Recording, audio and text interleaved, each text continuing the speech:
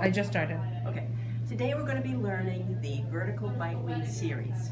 And as we talked about in class, this is especially important for periodontal patients. And if you work in a periodontal office, this will often be at a maintenance visit. Instead of taking a full set of x-rays, we will be taking vertical bite wings to assess the bone level changes.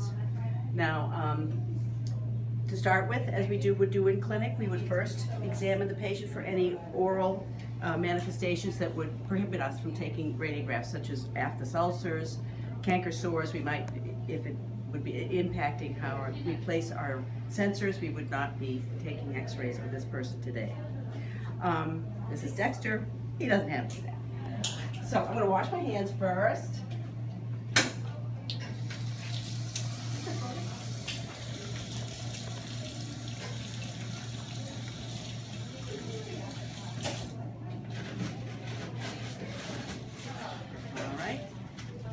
And we are using the Dentrix system, which you're familiar with. And we are using the RIN apparatus, which I put over here. And I hope we do. Good. So with my clean hands, I'm going to open the bag and deposit the materials on the tray. There we go. And I will don my mask and my full PPE.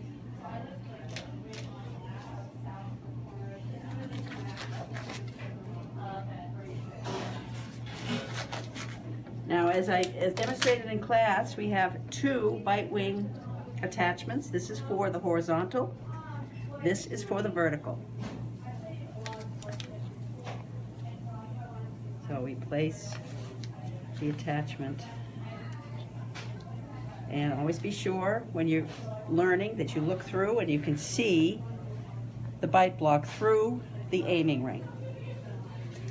We have the sensor over here,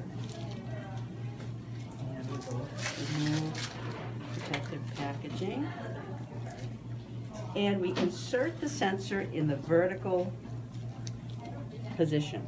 Again, we want to look through the ring. We want to make sure that there's equal area of sensor above the bite block and below, so we get the correct dimensions when we expose the film, the sensor.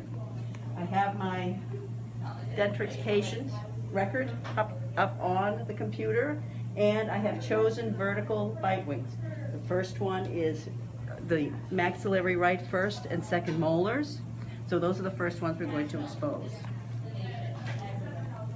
And actually I'm going to make this so that the cord is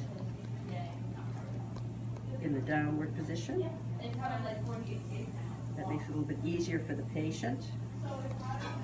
All right, so we're going to use our light because that helps in